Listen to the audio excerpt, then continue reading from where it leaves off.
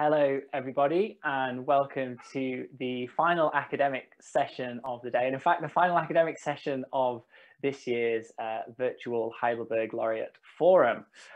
This will consist of a panel discussion between 4 laureates who will be focusing on the question, where can computer science and mathematics interact fruitfully? We, of course, have representatives from both maths and computer science, and we're very much hoping that everybody will be joining in as well. And so please do send in your questions, and we will be putting them to our panelists. Just in case you happen to have missed all of the other sessions today, just to introduce myself, I'm Dr. Tom Crawford. I'm a mathematician at the University of Oxford, and I also do various things on YouTube with my channel Tom Rocks Maths, and also recently with Numberphile. So we've got 4 speakers in the panel, as I mentioned, so I'll try and give, try and keep the introductions as short and sweet as I possibly can. So in no particular order, first up, we have Alessio Figalli. Alessio is based at ETH Zurich and was awarded the 2018 Fields Medal for contributions to the theory of optimal transport and its applications in partial differential equations, metric geometry, and probability. We have also Madhu, Sudan, a computer scientist originally from India and now based in the US at Harvard University. Professor Sudan was awarded the 2002 Navan-Lina Prize for contributions to several areas of theoretical computer science, including probabilistically checkable proofs, non-approximability of optimization problems, that's a difficult thing to say, and error correcting codes. Our third panel member is Efim Zelmanov. Professor Zelmanov was born in the Soviet Union and moved to the US in 1990 and now resides at the University of California, San Diego. He was awarded the Fields Medal in 1994 for the solution of the restricted Burnside problem in group theory. And for the 4th and final panel member, we welcome back John Kleinberg, who just gave us a fantastic talk and discussion. And just as a short reminder, Professor Kleinberg was awarded the Navan-Lina Prize in 2006 and the ACM Prize in Computing in 2008. So to begin the discussion, my first question to the panel is, where can computer science and mathematics interact fruitfully?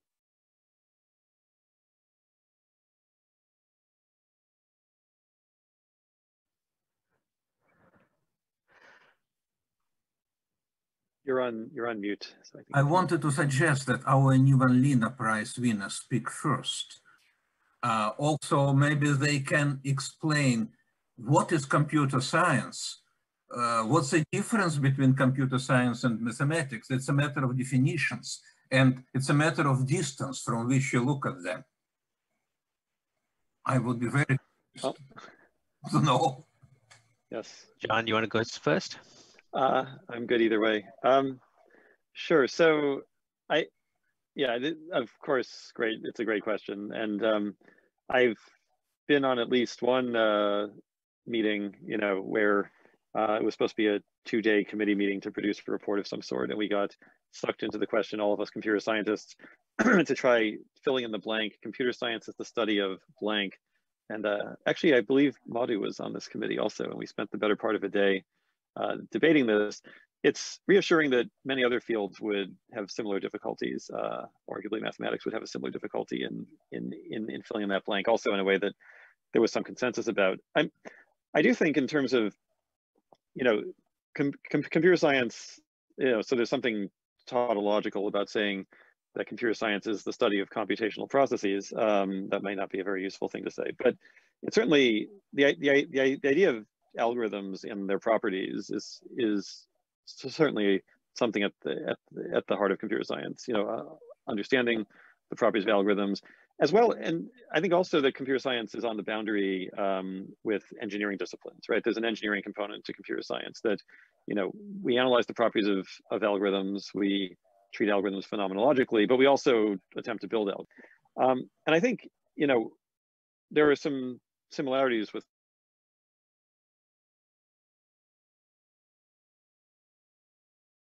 it's executing within some formal system that we set up.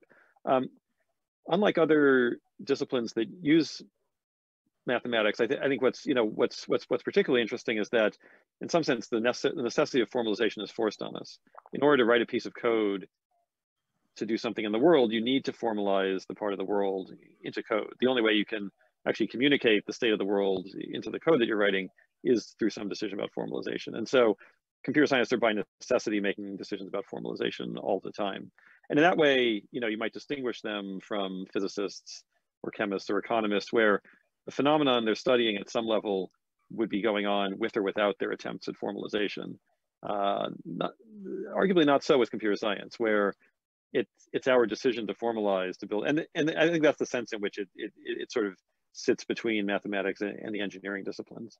So there is this kind of intake activity. And then I think, there are a lot of opportunities. I think one of the sort of deep kind of activities within computing is to take questions that seem initially amorphous, that relate to algorithms or to data, and to try giving them a formalization. So the question of, what does it mean to compute efficiently, which is a question that obviously Madhu has contributed enormously to. What can be, how do we divide tasks over multiple computers? What does it mean for patterns to generalize from existing data to unseen data? What does it mean to communicate securely? All of these are questions that I think people have asked for centuries in an informal sense. And I think one of the goals of computer science is to really try engaging with mathematics to make some of these precise. To follow up on that, one big difference that I see, I mean, you asked the question, what's a dividing line between computer science and mathematics, maybe? I think of computer science as an applied mathematics discipline, and that doesn't mean everything we do is applied or applicable, but it does mean that it influences a lot of our choices. And I think this is both a good way to separate what tends to be considered computer science type questions from pure math questions, but also a good way to think of building a bridge between the two fields. I was struck by the title of a course that a colleague of mine once taught at MIT. The title of the course was Applied Mathematics for Pure Mathematicians. And if you think about it a minute, I mean, you say, oh, I have never seen this direction of interaction, but it's a very fruitful direction of interaction. Computer science typically tends to get its problems, the computational questions, the mathematical questions that it generates are from explorations of algorithms or algorithmic processes, but they often lead to innovative questions in the mathematical fields. They are different from the ones that have been traditionally studied, but then often we find that once we've thought about them enough, talked to enough mathematicians, we are able to morph them into questions that they have traditionally studied. Some of these came out of pure mathematics. Hardy's example of of algebra or number theory, I think, I don't remember which one was one of the notorious ones, where we thought this was a discipline which was purely definitely the purest, and it ended up being very applied, and it was not a coincidence that the application came from computer science.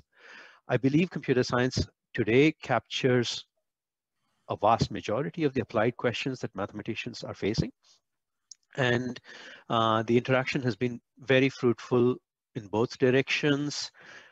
Just like pure mathematicians can learn from applied mathematics as to how to ask a question, how to solve a problem, it's also the case that we often learn in applied mathematics how to apply things that we already know by looking at what pure mathematicians have done with this kind of vision and thinking.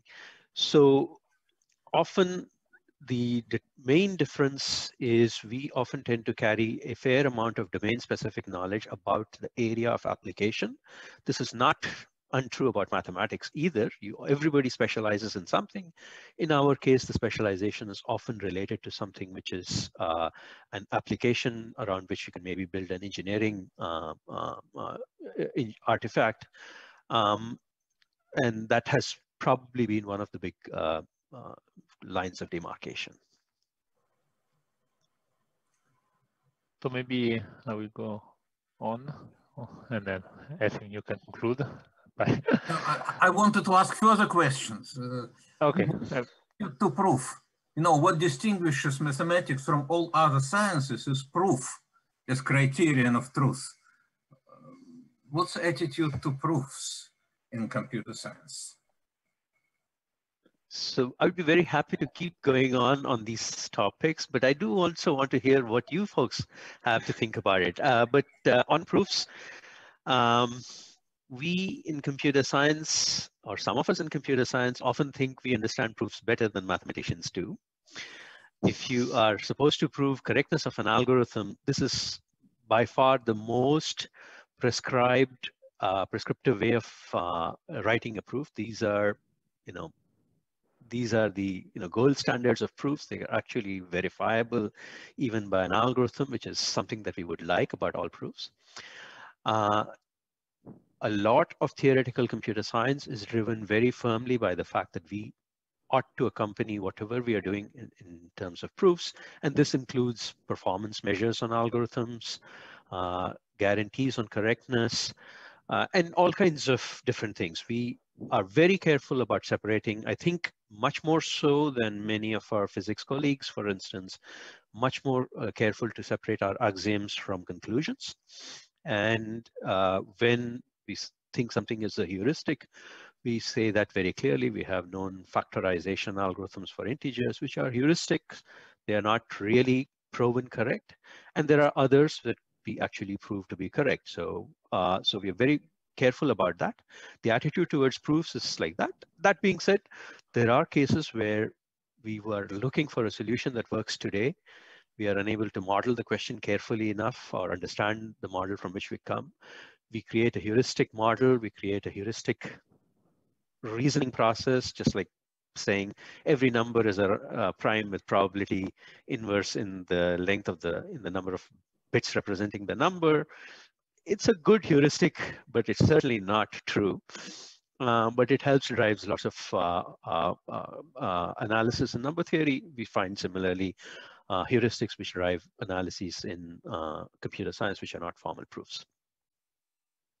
If I may just follow up on that with a question, perhaps on the topic of proofs for the mathematicians, is that what are your thoughts on the role of computer-assisted proofs? So I personally remember talking to a mathematician, Thomas Hales, a couple of years ago, who just had his proof of the Kepler conjecture about packing. I think of it as the packing oranges in a box problem. The most efficient way to do that, to pack spheres in a container. And it took a very long time for his computer-assisted proof to be accepted. And I just thought it would be interesting to get the thoughts of the mathematicians on the role that computers can play in proofs of this type. Okay, I can start. Maybe, so it's interesting. I would just like, so I will reply to this question, just in the context, I will just try to follow up also the previous discussion about the role of, the fact that, there is this important proof, and there was the discussion that in mathematics, I mean, that maybe computer science is even some aspect more rigorous. It's funny because, as mathematician, very often, for us, proof is fundamental. There is no, I mean, unless you checked everything and you have a theorem, it doesn't matter much. But it's funny that, I guess from a computer scientist, you will say, oh, but give me a bound which is computable. And very often mathematicians there exists a constant such that, and we are super happy when sometimes we have bounds which are a bit abstract. So there is a bit of different way of attacking sometimes some results and what we really need. So as a mathematician, we are less worried about the immediate application. But the proof part, my view is that a proof is a proof. So of course, if you do it computer assisted, it's still a proof. I mean, the difficulty very often actually is to reduce to something that you can do with a computer, because very often you have infinitely many cases and you need a lot of deep ideas to reduce to a situation where you can use a computer. Then there is the beauty aspect. How beautiful is a computer system proof? As a mathematician, I don't find it beautiful, but sometimes, you have to do what you can. And I think the fact that we can do that, I think is very good, because sometimes, you just have no clue how to find an elegant proof, and still you will get the result. And I think sometimes when one needs also to be pragmatic.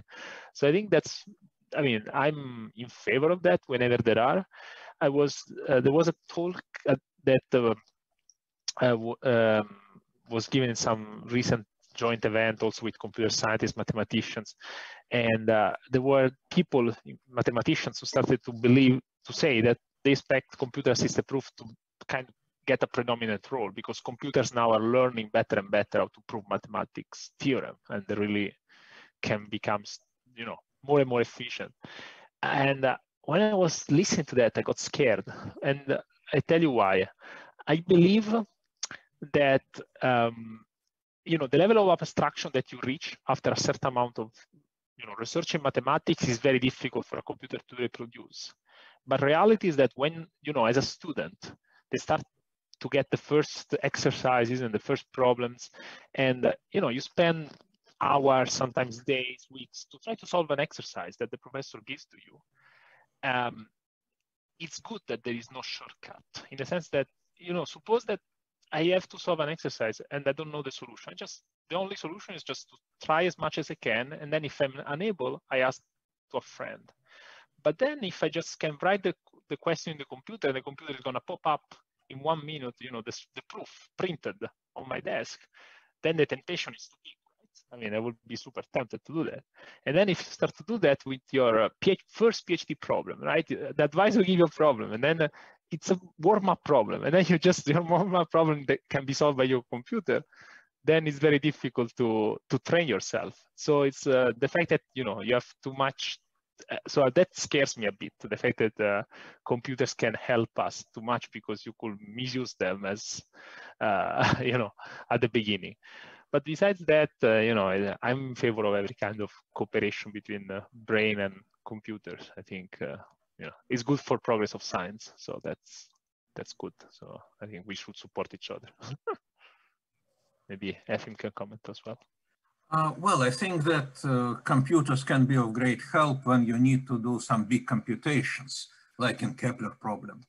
I'm a bit more skeptical about computers checking proofs, because look at the proof like Perelman proof of Poincare conjecture. It's just on the limit of human abilities to do a proof. In order to write it in a way that computer can check, oof, such a huge work. Nobody will do it. Perelman certainly won't do it. So from that point, and besides, the purpose of a proof is understanding. Understanding, tracking it to some big general ideas that imply it. If computer tells me that the proof is correct, but I don't understand why, and who will check the computer? I don't know if you folks were around. I remember a couple of years back, I don't remember, 2 or 3 years back maybe, another HLF where we had a similar panel discussion. Avi Vigdisson was on the panel at the time, and he had a response to this question, which was very nice, I thought, also, sort of along the lines of what Alessio is saying right now, which is, if there's a theorem I really, really care about, or a proposition that I care about, turns out I can find a proof with a computer assistance, I would be very happy to get that. If you can give me a beautiful proof on top of it, that's bonus. But I can't always demand both. And these are each, you know, the truths of the statement I would like to know. If it is a statement that whose truth I care about, then I would like the proof no matter what, how ugly it is, how brute forced it is. And if, on the other hand, I'm using the proof for further insights to build my own abilities, then of course it has to have the additional feature of being elegant and human verifiable. That being said, there have been cases where we have run computer programs. I'm not, by the way, I'm one of the worst at running a computer program. It wasn't my doing, but one of my collaborators was doing this. We ran computer programs in order to search for certain proofs, and the algorithm actually found amazingly beautiful proofs, which we could actually prove to others that, oh, look, this is clearly, obviously a proof, and this is the proof from the book. It just so happened the algorithm found it. You know? I think it says that it's very hard to separate these questions about proof from the human nature of doing mathematics or the human nature of doing computer science. That ultimately each of these fields is is sort of a sociological activity in itself. And so, you know, obviously mathematics is not just an enumeration of ordered pairs of statement, comma, proof, but that we're trying for some kind of human understanding. You know, so like, as you said, Alessio, like, you know, even at the level of training, we're trying to develop our own understanding so that we can use understanding to solve new problems. And that's something that sort of, so it is sort of hard to approach this question abstractly without the sort of human nature of I think, both of these fields. So we've got another question, which has just come in, which I think is sort of referring back to the original discussion about the differentiation between mathematics and computer science, which asks, well, which says, many computer algorithms are based on algebra, abstract algebra, topology, and so on. How do I properly differentiate between mathematics and computer science? So I know we touched on this a little bit, but I just wonder if it's worth just perhaps talking about in some way how those topics are used in computer science. Might be an interesting discussion point.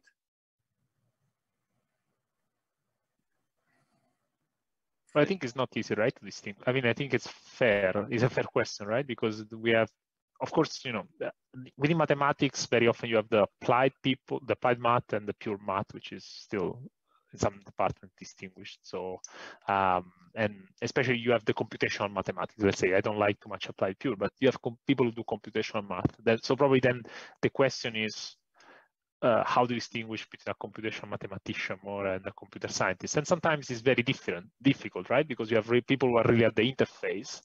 Then, you know, sometimes you would think a mathematician is more also on the abstract level and not always worries that much about the applicability in a computer, and maybe the computer scientist can go further and become closer to engineering. But of course, you know, it's a continuum. It's like you have a continuum of people starting from the pure ones, then more applied, and there is no real separation line. So there are people who could be in both, like in a university, could be in both departments, and there is no reason why they are in one or the other.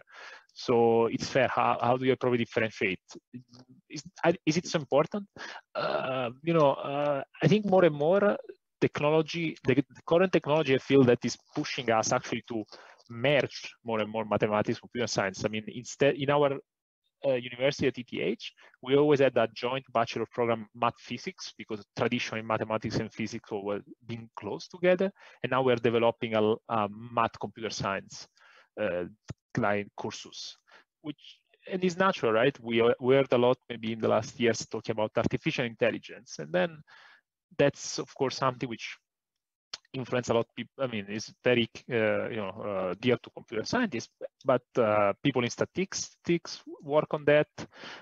People on numerical analysis work on that. And then, in fact, there are so many theoretical questions that come up with that are related to partial differential equations, that are related to probability. And so, in fact, it's really, again, a continuum of the spectrum. So, in fact, you know, I don't think, I mean, there is no distinction that much at the interface, I think. And it's good that more and more, you know, there is also cooperation, because that's also, I think, a positive. We need each other. I think it's good. Computer scientists bring a lot of exciting mathematical problems, also theoretically, and you know, the reality is that we wouldn't have all the developments of computer science that computer science has seen in many years without the math behind it. If we think cryptography, you know, it lose a lot of number theory, or number theory from the 17th century, and then after cryptography started to use elliptic curves, so things from, you know, tools from algebra as the common justify. So you know, it's a nice world where we move on together without even knowing sometimes that we are doing the same stuff. That's my view on the question. You know, one of my teachers, Sobolev, of Sobolev spaces, once said that you don't need a formal definition of hippopotamus. You come to a zoo, you see a hippopotamus, and you know that this is hippopotamus. Sometimes when I hear talks about string theory in physics or complexity theory in computer science, I have a feeling that this is mathematics. Yeah, if I can say, I mean, I'm delighted to hear you say this, Efim, and also Alessio. I don't think it's really a absolute difference between computer science and mathematics. It's more a social difference that we've created. Computer scientists tend to pursue certain questions in mathematics deeper and have very shallow knowledge in others. Mathematicians pursue certain questions, and mathematicians are not homogeneous, they're also heterogeneous. And once again, you see the depth of exploration in some things much more than others. A concrete instance of an example where, you know, computer scientists have looked at questions somewhat differently than maybe mathematicians traditionally is algebra. I teach a course on applied algebra occasionally, and this course, even though it's aimed at undergraduates who are barely able to learn very elementary abstract algebra, includes a lecture on how to factor polynomials over finite fields. Now, this is not something that we teach commonly in a algebra undergraduate course. At least I'm not aware of one in the math department which does that. Why? Because naturally, being algorithmicists, we have to ask the question not only that the polynomial factors, whether the polynomial factors are not over a given field, but also how would you find the factors if it does? So the how aspect of questions often gets amplified when computer scientists look at it. Oh, may I ask a question, Madhu? When you give such course on factorization of polynomials, do you give proofs? The aim, depending on the level of the student, I do. If it is a graduate students in computer science, I definitely give proofs. If it is undergraduate students in applied mathematics, I probably will not do it. But I think in all these problems, you know, I think having statements with proofs is the gold standard in theoretical computer science, as it is in mathematics, as Madhu was saying. I mean, in a way, if we take all of computer, right, there's a question whether we're talking about theoretical computer science or all of computer science, and certainly, you know, if we look at all of computer science, there's a vast expanse where people will do things through computational experiments. They'll find heuristics that seem to work well, but even there's this continual expansion of the parts where proofs can be provided, because even when we say experiment, you know, when a natural scientist says experiment, they mean something taking place in the world that may or may not ever be able to be formalized. When we talk about computational experiments, it's something taking place within a system we built that's completely well-defined. And so there's always the in principle opportunity to actually prove statements about what's happening. And I find it surprising how much of that territory, you know, so parts of machine learning that originally seemed completely heuristic increasingly become formalized. Increasingly, you see proofs of statements that, you know, that the following update rule converges with high probability, things of this sort. And so I think there's sort of these two waves in which computer science progresses. There's the experimental heuristic wave that goes out in front, and the part that fills in proofs, but the aspiration is to fill in proofs for as much of it as possible. Okay, thank you everyone for your thoughts. We've got another question which has come in, which says, what is your take on classical logic versus constructive logic? Who would like to start us off on that one? Say that I don't really know much about either of those fields. So it's always a question that, you know, I mean, computer science does have very close connections to logic, but it's also been something that's a reserve of the select few. So I don't know that we, despite our origins from logic, if we are all very heavily invested in it today. So maybe I'll let others take this question.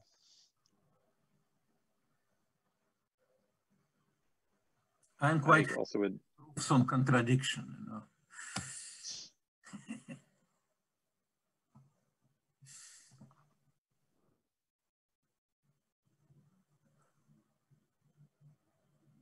But you mentioned machine learning as an example. Yes. Is it mathematics or computer science or engineering?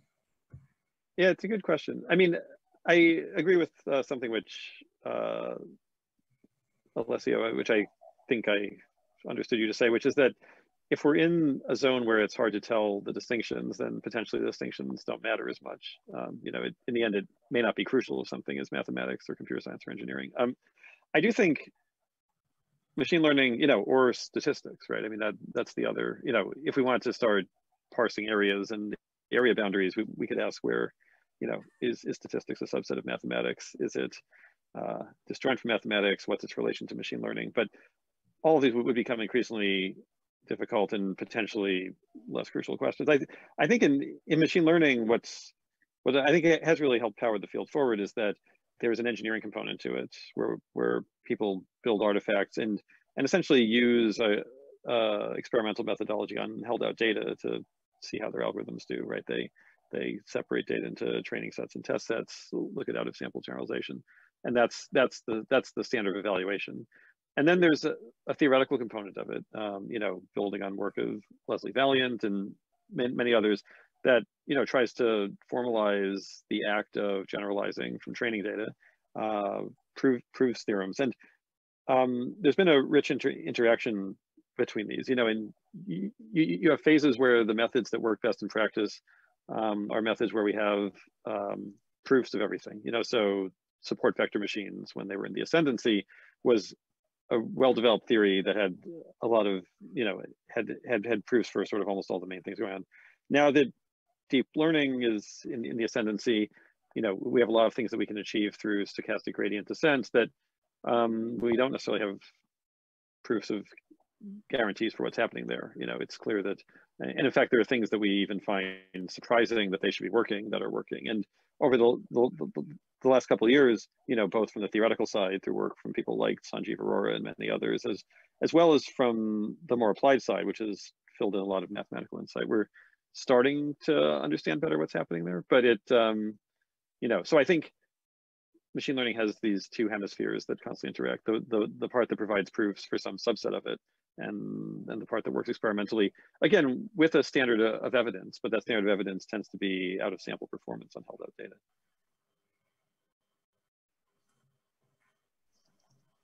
Okay, we have another question, as nobody seems to fancy the one about logic, which is fair enough. I mean, I personally don't know much about logic either, so I'm not sure even I can't even add anything to that one. So the next question we've got discusses data science. It actually asks, what is the difference between data science of applied mathematics and mathematics of applied data science, which to me just sounds like a rearranging of words, but it is perhaps does raise an interesting question about where does data science and data analysis fit into this sort of discussion between mathematics and computer science.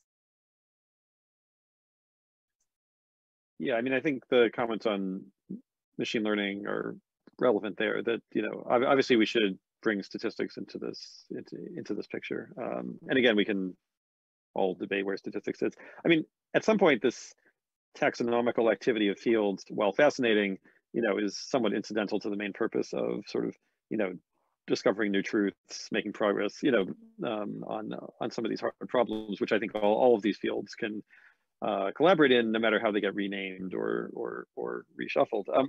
I do think, you know, data science, you know, to the extent that that term has become something people have found intriguing to use, it sort of maybe combines three ingredients that are traditionally found in different fields. You know, so one is, you know, the question of prediction from data, you know, which we see in statistics, we see in machine learning. One is concerns with questions of scale, right? That we'd like to do this, but we'd like to do it constructively at very large scales, something that we see, you know, from computer systems and from the engineering side.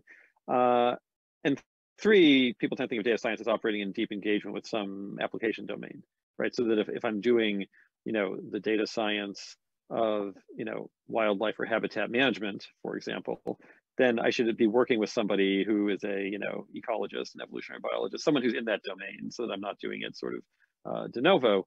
And I think when you have those three things, you know, a sort of focus on prediction from data, concern with scale, and an engagement with some domain. That's often the three ingredients people bring together for data science. Right, and different parts of those have, I think, more projection onto mathematics than others. Great. And does anyone else have anything else to add? What? It's okay. I was just saying, if you have anything else to add before I fire away another question. Any big practical problem, like nuclear project, sending a rocket to the moon, or now big data, has many sides to it. Big mathematical side, what we now would call computer science, engineering side. So it's normal that they all coexist and just interact there. My next question sort of follows up on that. In fact, so I was just maybe just out of personal interest, but I'm hoping the audience may also be interested in this as well. So of course, we have yourselves from these various disciplines. So I was wondering if any of you have any experience of collaborating either as a mathematician with computer science on particular projects you've worked on, or as a computer scientist working with a mathematician. And if you could perhaps talk a little bit about, if you have that experience, sort of the benefits of that, as we're looking for fruitful interactions between the two disciplines.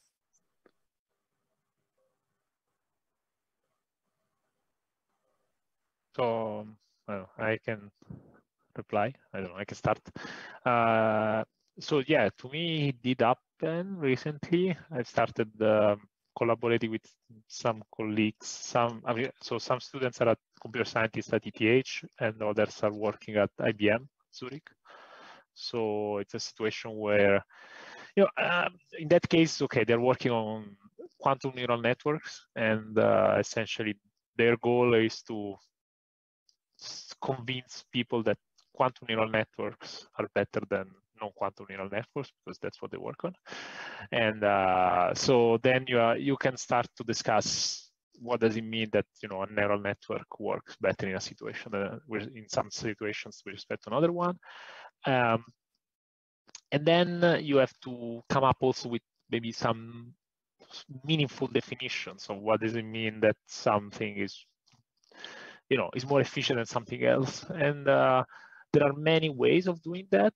But for instance, some objects that have been brought up in this formalization is what is the dimension of a neural network. So how many parameters really are involved? So that's not obvious, because so mathematically these neural networks essentially is you have a bunch of well, mathematically, let's say the neural network essentially is connection between what are called the neurons, and in some sense you just have parameters, so coefficients that you have to adjust, so to let your neural network perform a task, which could be recognize numbers.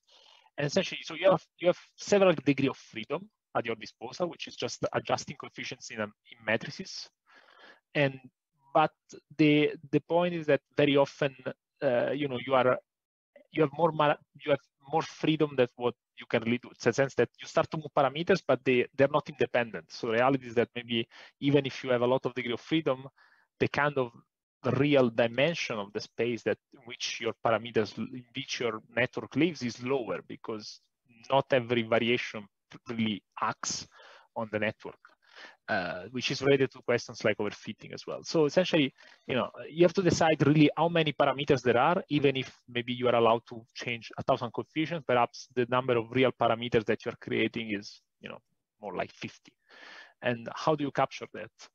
And this looks a bit like, how do you find the dimension of a set? And in mathematics, we're used to do that, right? We have a set which is maybe not essentially a smooth set, some strange, weird set, could be fractal and many things. And in mathematics, we created so many notions of dimensions. Hausdorff dimension, Minkowski dimension. I mean, this is classical mathematical theory. And then we have a lot of applications. Once you understand how big is a set, you can then understand better how, these many properties of the set behave. So that's a moment where it's not it actually works rather well because you put together maybe some mathematicians, some computer scientists, and you start to discuss, and everyone has his own viewpoint, but you can come up with nice ideas and also nice works. For me, it was a novelty. This kind of interaction is very new to me. I mostly work on pure mathematics, but it's fun. So that's my experience.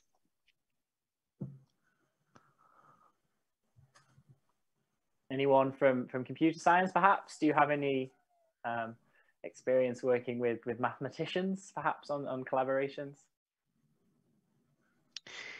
I think, I personally haven't collaborated deeply with any mathematicians, though. I think I constantly have conversations with lots of them about topics of our interest and so on.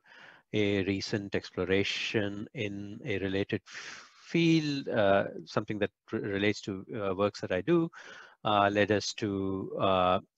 a group of researchers in Israel, notably Alex Lubotsky, and others, to start defining and exploring a concept called high-dimensional expanders. In fact, one of his motivating thoughts was really, oh, this relates to certain concept of error-correcting codes that computer scientists have studied, though there were other motivations. And it's always been, the things that I would say about these kinds of interactions are they're very slow to start, because there's a huge language barrier. There is a huge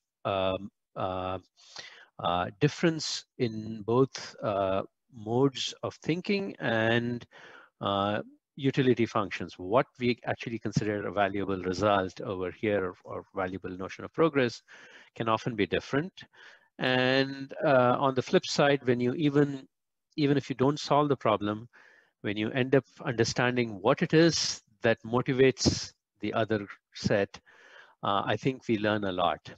And this has been my general experience. There have been more than one such situations. In all of these cases, I would tend to think that unless we are somehow forced to be in the same building for a long time together, it may be hard to come up with an active collaboration.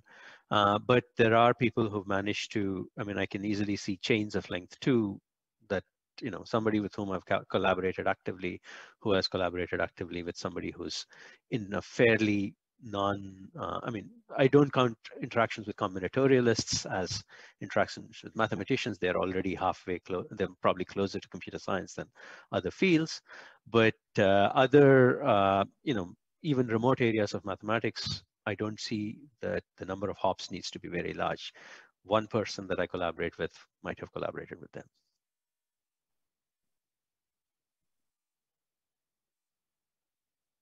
Fantastic. Thank you very much. And something else that it wasn't really a question necessarily from the audience, but something that I spotted, which I thought would be quite an interesting thing to bring up into the discussion. Somebody was talking about the problem of P versus NP. Of course, one of the Clay Millennium Prize problems in mathematics, but yet perhaps seen more as a computer science problem. So I just wondered if you had any thoughts or comments around that in general. Actually, a good question, Riz. I would be very curious to think what Efim and Alessio know about this problem and what they think about this problem. We understand the problem and do think it belongs somewhere in between mathematics and computer science, but I'm wondering if the feeling is reciprocated. I think it's a mathematical problem.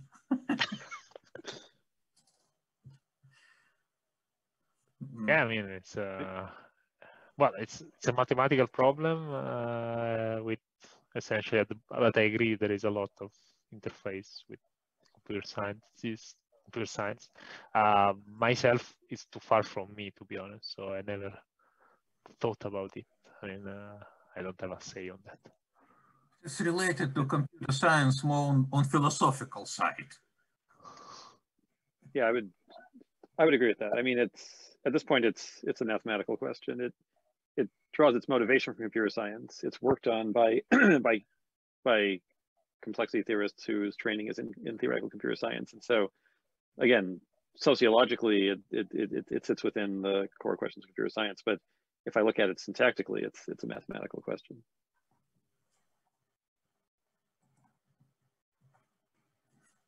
Thank you. I think at the moment we're actually out of audience specific questions. So based on our discussion so far, and as we're sort of drawing into the last sort of 10 or 15 minutes, it's possibly a good opportunity for yourselves as the panelists, if there's anything that you've heard so far, or anything that you yourselves have thought about, or anything that sort of made you think during this discussion, which you would now sort of like to sort of put to the panel yourselves, then please feel free to do so. Very quickly, I would say. A lot. Sorry. I want to say that I just learned a lot. It was to hear your thoughts on what is mathematics and what computer science. So I started this discussion with questions that I was always interested in. And to me, I'm very favorably impressed with the fact that there is a greater understanding and appreciation of computer science from the mathematician colleagues here. It is not, as John also pointed out just now, it's not as if the questions are clearly of one type or the other.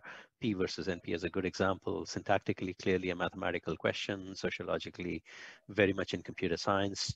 Up till now, though, you know, society does evolve. There were times, maybe like 20 years ago, when we say, how can computer science and math interact? The natural reactions would be, yes, computer scientists can implement mathematical formulae and solve their problems, and yes, mathematicians could occasionally use a computer to search for something. There was less of a deeper intellectual connection established, and clearly from this conversation today, I feel it's not the case anymore. So that's very reassuring. Yeah, I think it's been an amazingly, I mean, it's been a great set of developments to watch over the past 20 years, exactly the progression that Madhu was describing, where I think, people are sort of less concerned with exactly where the boundary is, and there's a lot of interaction and questions that come up in computer science.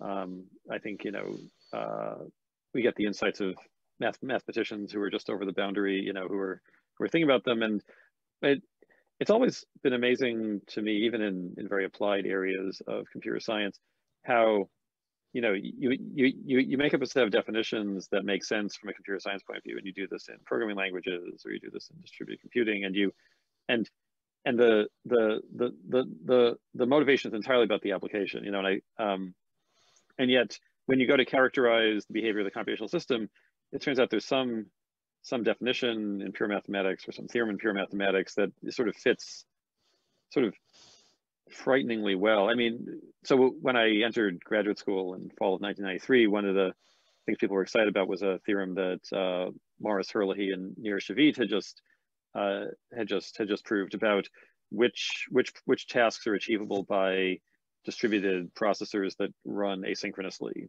that can't agree on a shared time, and that sort of can't coordinate their behavior. Some tasks can be solved, some tasks they just can never coordinate. And as Morris and Nir, described it, this was a problem that had existed for a decade or more. It was defined purely by distributed computing people, not with an attempt to reverse engineer some mathematical statement out of it. But the question was ultimately mathematical. Can we characterize the tasks that are solvable within this model of computing? And as they sort of worked out examples, they found that, like, in their pictures, the processors seem to be chasing each other around some sort of a hole in the space of configurations, and they formalized that by actually building simplicial complexes out of the views that the processors had. And the characterization turned out to be about, essentially the contractibility of some complex. And it was just sort of, for me as a first year grad student, it felt sort of miraculous that you start with this thing that's about distributed multiprocessors, with actual blinking lights. And it felt like this very applied problem. You go to write down what the condition for solvability is. And, and there are these theorems from algebraic topology that just fit beautifully, not because you reached into algebraic topology and built your system with that in mind, but because it was the explanation. And I think that happens surprisingly frequently in computer science, and it's it's sort of one of the things I think makes us feel that somehow this progression is on the right track, that that there's this robust interaction that frequently produces these surprising, kind of aesthetically stunning and very useful payoffs. Thank you. We now have another question that's coming. We have two more, in fact, and I think both of them are crackers. So we'll try and squeeze them both in. So the first one says, computer science started in math departments. Is math now being swallowed by computer science departments? If so, how? And is it a problem? Can I start? Absolutely. Mathematics has her own agenda, but it has always been a service science also. Physics had a great positive influence on development of mathematics for a long time. It was a light in the road. And now I see something similar, computer science and biology. Well, I will say the part of biology, which is also computer science, has huge influence on mathematics. It inspires problems. I don't see any problem, computer science department is our best friend, but mathematics is not only computer science. We also collaborate with medical school and statistics, with physics and so on. So we have got one friend more. And I completely agree. I mean, we're not swallowed by CS departments. Of course, CS departments are growing because of the big number of applications that we are seeing in our societies. But still, you need math anyhow in academics, and we interact with many departments. So it's not a problem, as Efim says. It's one more friend inside the university.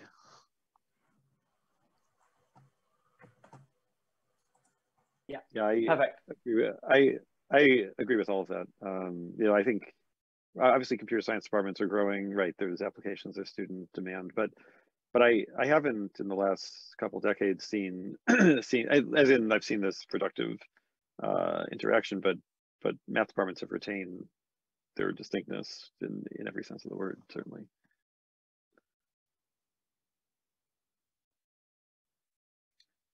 Okay, and then potentially the final question. I guess it depends how long it takes you to answer. It's a very good question. So computer science and respectively mathematicians, is there a result from the other subject that particularly fascinated or delighted you? Okay. In computer science inspired mathematics, I was very fascinated by the results on expanders that Madhu has already mentioned. I am fascinated on the results in linear algebra, good ways to multiply matrices. And now I'm very excited by the problem of, solving huge systems of linear equations with sparse matrices.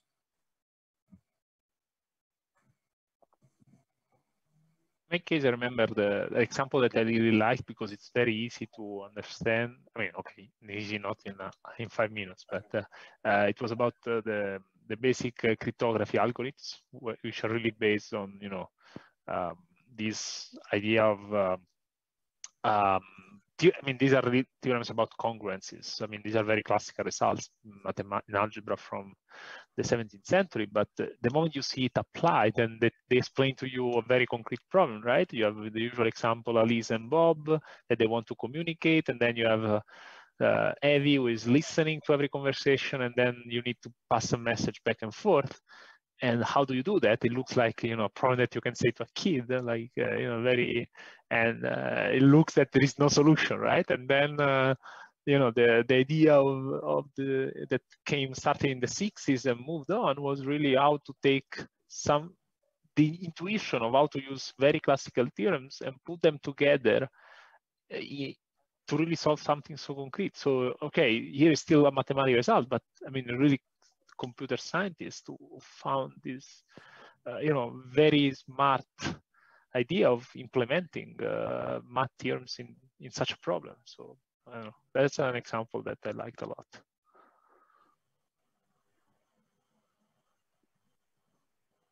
I guess the computer scientists, any mathematical results that have particularly delighted or fascinated you? I mean, there are a lot of results that I could try to point to. That, I mean, there are some from the distant past, things I learned as an undergrad that are sort of the reflection of this. They're mathematical results that fundamentally have a computer science feel to them. So things like the insolvability of the quintic by radicals, for example, is ultimately a statement about the impossibility of because obviously this quintic equation has roots or it doesn't, and but it's a statement about constructibility within a particular model of computation, right? By straight line programs that start with the coefficients and are allowed to add, subtract, divide, multiply, and extract radicals, and so it says, let's define that as our model of computation. And in that sense, it's reminiscent of the impossibility of certain compass and straight edge constructions, which says I'm going to define a constrained model of computation and say certain things are achievable and certain things aren't. And I think what I found striking about those as an undergrad already was an interesting computer science is that computer science aspires to prove statements like that. It wants to say our constrained model of computation is polynomial time.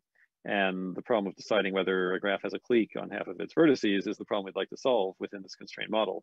And ultimately that's the P versus NP question. And it's a much more difficult version of some of these impossibility results for stylized models of computation. So I think there is this lineage in math, which is very elegant, that points to sort of carving out a stylized construction procedure and then talking about what it can and can't achieve, that I find very elegant.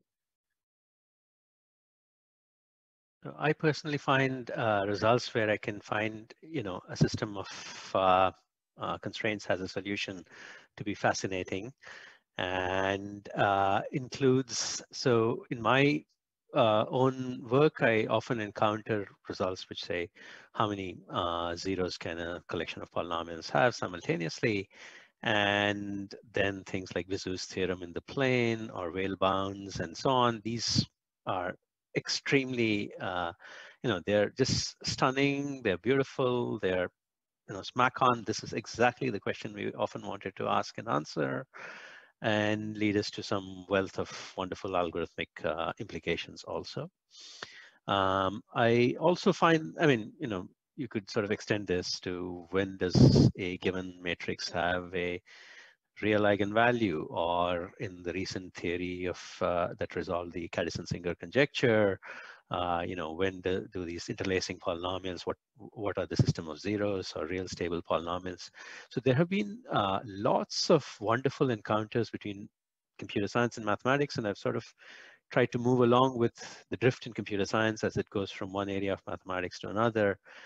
And it is just amazing that some of these questions that we eventually manage to morph into something that's well studied finds such a stunning answer. Fantastic. Thank you very much, everyone, for sharing your delightful theorems from the other branch.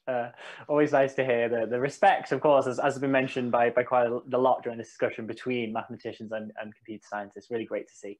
And that just about brings us to the end of the discussion. So just leaves me to say thank you once again to all of our fantastic panelists, Alessio Figalli, Madhu, Sudan, Efim, Zelmanov, and John Kleinberg.